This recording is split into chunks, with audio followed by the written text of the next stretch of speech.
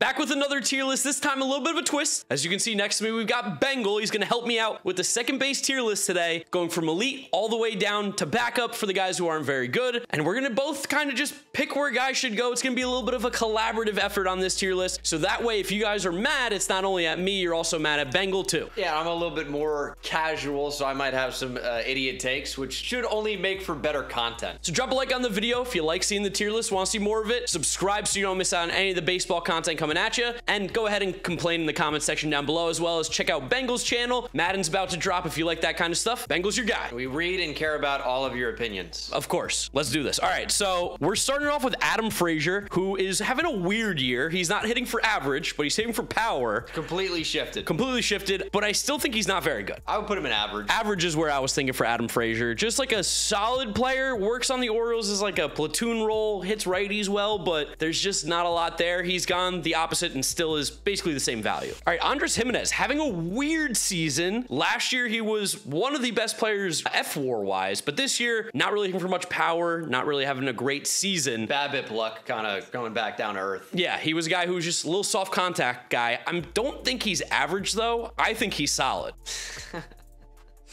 All right. Where would you put him? For me, he's probably, I don't know, because second base is a weaker position, to be fair. So he probably is actually near the solid tier. He is good. I just, I do kind of value the guys that slug a little bit more, and that's just not really his game. But you factor in the stolen bases, and if he can hit for high average. Yeah. Good defense, too. Give you solid. Yeah, I mean, we can move these around, too. They're not set in stone. I believe this is Andy Ibanez. Andy Ibanez. And I think because of that hesitation of who is this guy, I think that pretty much answers the question. He's going into backup. He had a good week stretch this year. He's a contact guy, but then if he's not getting his singles, he's pretty awful. So Andy Ibanez, I think, is an easy backup. Brandon Drury, is he back yet for the Angels? I don't. He is. Okay, he's back. Almost homered about 5 minutes ago. He's pretty good. I feel like he's solid. Like, he hits for power, gets on base. I think his value also comes from the fact that he can play a bunch of different positions. I've been playing a lot of first base, and then they got Moustakas, and now guys kind of shift around. So I think Brandon Drury is not all-star caliber just because, like, he's not good defensively either. He's definitely a bit of a butcher at second base, but he can swing it. Good bat for sure. I like solid. Yeah. Brandon Lau, I think, is going to be an interesting one because to me, Brandon Lau probably goes in the all-star tier, but the last few years he hasn't played that much and he hasn't been as good. I still remember, what was it, 2019 or 2020 where he just popped off, went crazy. Like close to 40 home runs, I would say. So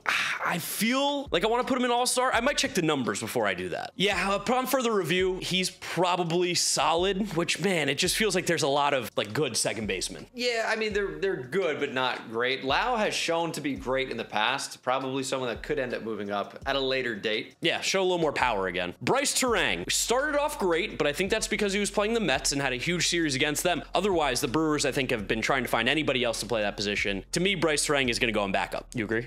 That's fine. I don't give about Bryce Terang. Bryson Stott. I don't believe in him one bit as like being a good baseball player, but he's hitting like 300 and like playing good defense at second base. He's kind of just good. I think if Andres Gimenez is solid, Bryson Stott after this year is absolutely. Yeah, I agree. If you're gonna keeps doing it. Yep. No, he really has. He hasn't slowed down, and moving to second base, definitely the right position for him. Shortstop never should have been there. So this was a little bit of an older tier list, so it had Christian Arroyo, but this should be Luis Urias, who is probably on the borderline of average backup. I think he's average. Okay. If we both can kind of go into the average spot, Christian Arroyo, aka Luis Urias, will go into average. I want to say he had a decent year last year. I think he's just like a league average hitter who plays okay defense. I think at second base it might help more than when he was playing third because you're going to get that offensive value go up a little bit, and the glove I'm sure is better there. But yeah, I don't know. It seems like a really like insignificant move that the Red Sox made. Here's going to be the one that everyone freaks out about. Edouard Julien, the Canadian. He's playing really well, but he's like completely popcorn muscles, like totally, I don't think this good as his numbers are stating, but I put him in solid. I think I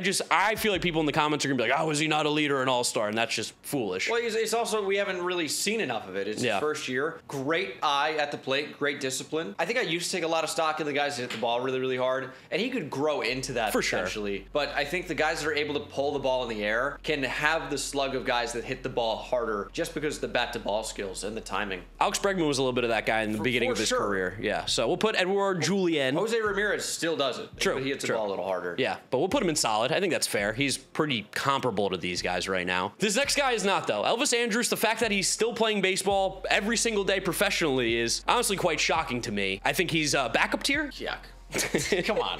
Why are you asking me about Elvis Andrus? Just want to make sure you agree that Elvis Andrus shouldn't be playing every day. The White Sox are a joke. 2013, I might argue with you about backup, but it's 2023. And he's still playing. Props to him. Props to him, but he's not very good anymore. How about you get me started on Gleyber? Give me your fight. Gleyber's an all-star. Okay. And he's one of the better hitting second basemen in the league, for sure. When he's hot, he's hot. I know he's had some stretches where he's been bad over the past few years, but I think Gleyber's truly found it again. And he's been the only piece in the Yankees lineup when Judge has been out that's done anything. I think he's definitely better than all these guys, which I think is fair. So that surely puts him in all-star, but it feels weird to put him in the tier right under elite because I think there's more of a gap. So I want to check the numbers. Yeah, Gleyber's like top 10 in WRC plus among qualified second basemen. The all-star category is probably fine. I'll give it to you. I'll give it to you there. He's having a good year. He's been good in the past before. He's been consistent as well. I think he struggled for a little while to kind of determine what type of player he was going to be. He had no discipline. He was only hitting for home runs. And then he's like, I'm going to be a balanced hitter. I'm going to show more discipline. And then he lost all power, couldn't hit the ball at all. And now the two sides are finally coming together. And I think we're seeing the player that he could eventually become. And I think he also for sure got hurt by the fact that 2019 year where he hit 39 home runs. Everyone's expecting 38. Everyone's expecting that again. That's just not the player he is. Bouncy balls and just a little bit of luck there. But I can see him in all-star. Ha-Seong Kim is a really interesting one because he's playing out of his mind this year. He's playing really, really well. Phenomenal fielder, like one of the best second basemen in baseball defensively, and he's swinging the bat really well. He's just gotten better and better and better every single year. This season, I think he has the argument to get into elite, but that feels aggressive. It's coupled with absolutely elite defense. Yeah. Like, I might struggle to put him in elite because, oh, it's 1 year of elite offensive production, but if we're going to heavily weight this season, I don't know how you put him anywhere else other than elite. He's one of the best defenders in the game, and the bat is really, really strong this year. He just does everything so well. Statistically, one of the best hitting second basemen this season. For a guy that you probably wouldn't have guessed going into the season, I'm going to put him in elite for now. I think we'll see how many guys end up there, and we can make adjustments, but right now, based on this, he's elite. This is, I believe, Harold Castro, and he's going to join the rest of the guys that you question. Who is this? Not good.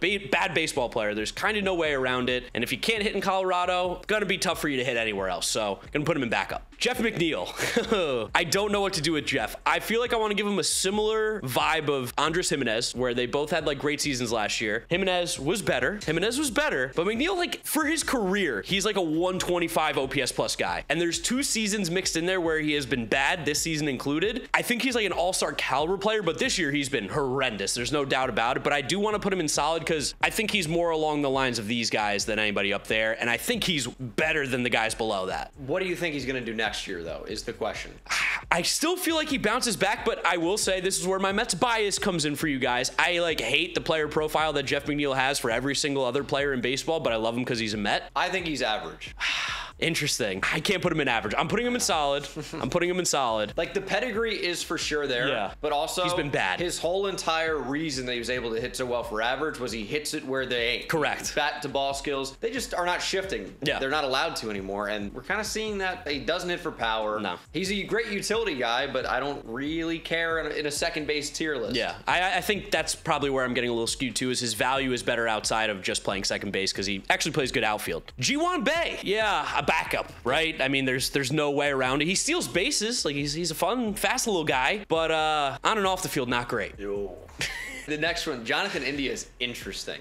Because I feel like he probably is average. I feel like he's probably overrated. Like, he's just not that good outside that rookie year in COVID season, right? That was COVID year, he was the rookie of the year. My bad, 2021, Devin Williams, rookie of the year, 2020. But it's just like, he hasn't ever been that good, and it feels like he's getting pushed out of Cincinnati. Yeah, kind of the odd man out. For me, Jonathan India, not very good defensively. The bat has been good enough. He's been hot, kind of like Gleyber. He's been hot for stretches, but nothing super consistent outside of the rookie year. Probably go, I mean, I'm average to solid. I just value the bat a little bit more. I think I'm going to put him in solid right now, but that might be one that moves down because it's tough to figure out. I don't think he's like with Adam Frazier and Luis Urias. That's where I get the trouble with. Matt McLean shortstop, Ellie's third, right? They really move around quite a bit. Okay, well, that's where they're going to go. Jose Altuve. To me, this one's one of the easier ones. I feel like there's no explanation. He is arguably one of the best second basemen in baseball. We saw him the other night at the Yankee game. Roped a double off Luis Severino. Really just had to rub some salt in the wounds. You could do that right now, so. Yeah, could do that, but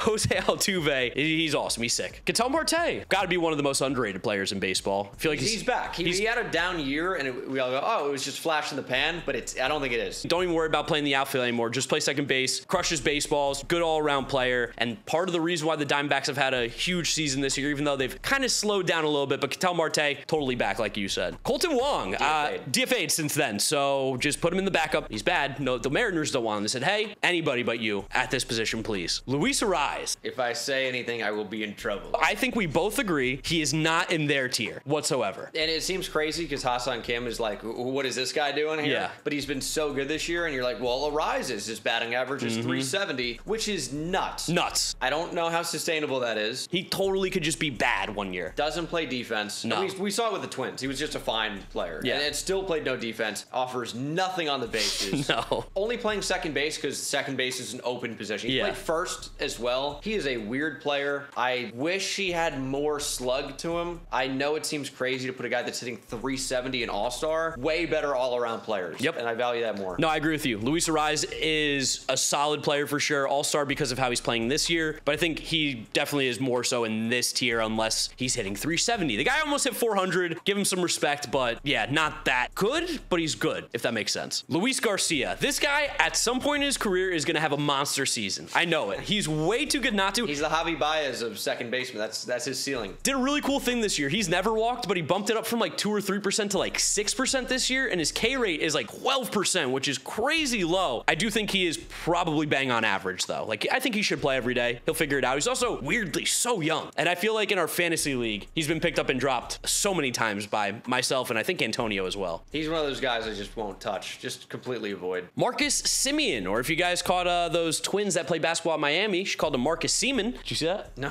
It's a funny video. I'll show you later. Marcus Semien's elite, though. He is arguably the best second baseman in baseball. He's a little bit of a compiler, a little bit. Definitely just like plays 162 every year, so his numbers always are high counting wise. Ton of value to that. Ton of value, though. He never gets hurt, plays a great second base, all around, very, very good player. I thought Semien was fake back when he was like top 5 MVP with the A's, and then he did it with Toronto playing at Little League Park in Buffalo. He's for sure the real deal, and I can say it confidently now that he doesn't play in the AL East. Michael Massey, where's he going? He had a hot week against the Yankees, and he's still terrible. Still bad backup. I mean, shout out to Michael Massey if you're watching, but I don't think you are, and I mean, that would be, he'd be like, this is numbers. He'd be like a masochist to watch a second base tier list video if you're a masochist. Oh, don't like that. How is Mookie Betts on here? I put Mookie Betts on here. He's played so much second base. He has. He plays a lot. He's going to be on second base and right field for this video, but it's just crazy how well he plays second base as well. Like, nothing is slowed down. One of the best seasons of his career so far. I think outs above average doesn't love him because it's a range-based metric,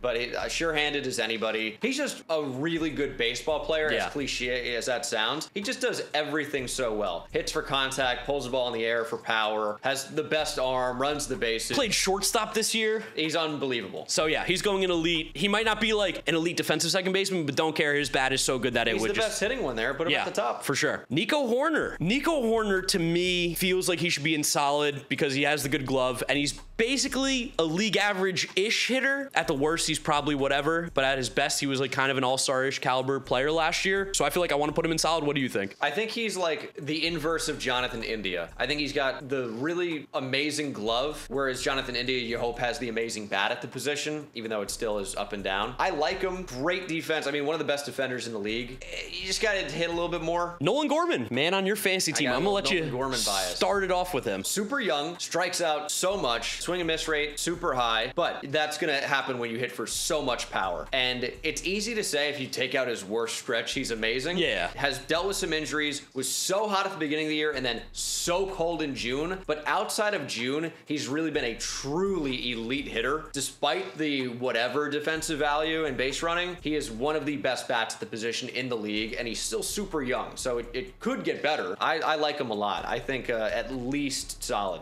I was going to put him in All-Star. I felt like All-Star was the spot because he definitely is a butcher at second base. Horrible at the position. Doesn't play it well. Probably is more of a DH or maybe move him to first base at some point. But he can mash. Mash is for sure. Probably got close to 25 home runs this year. Yeah. Which, I mean, compare that to everybody else on the list. I don't know who else is there, if anybody outside of Mookie. Yeah, no, it'd be tough. It would be tough. So I think All-Star, see a little bit more before he starts getting in that elite conversation, I think. Now, this one will be fun. For those of you who've been watching the channel, following me forever, this is the most overrated player in baseball, Ozzie Albies, in case you didn't know. And I still stand by that. I got all the stats to prove it. That being said, I don't think he's bad. I've never said he was a bad player. To me, Ozzie Albies is like very much a top 10 second baseman in the All-Star tier. I would normally be with you. He is having such a great season. He's, again, doing what I talked about earlier that I really, really like is when these guys pull the ball in the air, and it's the home run to fly ball rate. I think for Ozzie Albies, it's really, really high. And this season, he's just been an extra base hit machine. He has been. And if you're going to rank Lindor so highly, and I get it, elite defense. Yeah. But I think Albies, based on this year, if Hassan Kim is elite, I would throw Ozzie Albies in that same tier. I think you got to give credit where it's due. And this season, he's been spectacular. So my whole thing with Ozzie Albies is, I think for sure All-Star. I can see why people would say elite. Counting numbers, some of the best, like you just mentioned. And there is value to those that I think sometimes get lost in those like more calculated numbers like a WRC plus, which I'm now going to cite because Ozzie Albies is 8th amongst second basemen in WRC plus. Still, again, one of the best in the league in terms of hitting, but I feel like it gets overblown. Atlanta, low-key, an absolute bandbox. Balls just fly out of there left and right. So his numbers are a little bit skewed, not very good in the field. He's like very average at best at second base, and his WRC plus numbers are similar to like Whit Merrifield, Bryson Stott, Brendan Donovan, and nobody would ever say those guys are elite hitters. So for me, that's my argument why I put him in All-Star, not elite. I hope I can convince some of you at home, but I know most of you heard me say the most overrated thing as bait, because that's what I like to do, and you're furious. You've already cut the clips and posted them on Twitter. Thairo Estrada, I feel like the definition of a solid ball player. I would love him on my team, but if he's one of my best players, I don't feel great. Here's the thing with Thairo. I think the gloves really come a long way, and the advanced metrics love him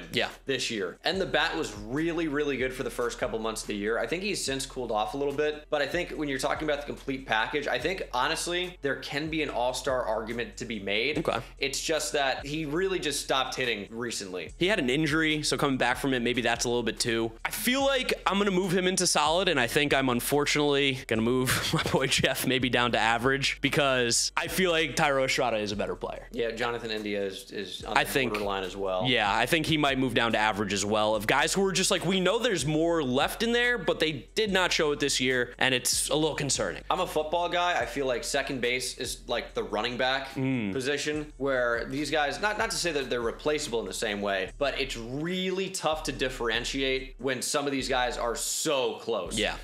Brandon Drury from Jonathan India, I don't think is super significant in general. Yeah. Even though the numbers this year are obviously different, and Drury was awesome last year too. But they're like pretty similar players. I kind of like how you described that. Second base is the running back. That feels like there's just a lot in the middle, and they're all relatively similar. Whit Merrifield is another one of those guys that I feel like is a lot like the rest of these guys in the middle. I know he made the All-Star team. I'm just simply not putting him there. I don't believe he's an All-Star caliber second baseman. He's having a good year, but like there's really no numbers that prove he's better than any of the guys that are in All-Star. He's another fine player. Yeah, like I think he's solid. Yeah. I think he's solid. Former Gamecock as well. It makes me feel better about moving these guys down too. And then the last but not least, Zach Geloff. I'll tell you what, no stats, haven't seen any of them. I've watched him play a couple times. I think he's a good little ball player. I think he is a good little ball player. I like him. And that's, I think Munksky's right about it. Munksky might be right. Shout out Munksky. We'll give you this one. A lot of extra base hit power from him. 5 home runs, 4 doubles, and a triple, I think, in 18 games. There's definitely a little pop in that bat. Definitely fun. He steals base. I think he's one of the first players in baseball history possibly to steal 5 bases and hit 5 home runs in like their first 18 games. It's a weird stat that I saw. Very, very specific. But I think he goes in the solid. I would do that as I think he goes in the solid. And again, it kind of solidifies more of this middle to bottom range and where the guys go. Second base, like you said, is very fluid. Depending on the season that you have, you move up and down. It's a rotating door. And I feel like a lot of the shortstops that we see right now playing are going to eventually become second basemen in their older years, like a Trey Turner, Francisco Lindor, Xander Bogaerts type thing. But right now, I feel good about this one. How you feel? I keep seeing Christian Arroyo, who's supposed to be Luis Urias. It's throwing everything off in my head. But otherwise, I think it's a good one. You guys can let us know in the comment section down below what you agree or disagree on. I know Ozzie Albies is going to be one of them, so can't wait to read that. Drop a like on the video if you enjoyed, as well as subscribe, and make sure you check out Bengals channel. Upload Madden, the new games coming out soon. So it's like a little talk show promotion the way you come on to promote a movie. Of course, I'm doing a great job. I'm a podcast professional now. So check them out. Link in the description. And And yeah, so we'll wrap it up, guys. Over my face will be my most recent upload. Over Bangles' face will be a video YouTube says you should watch. So you should click through those. Thank you for watching.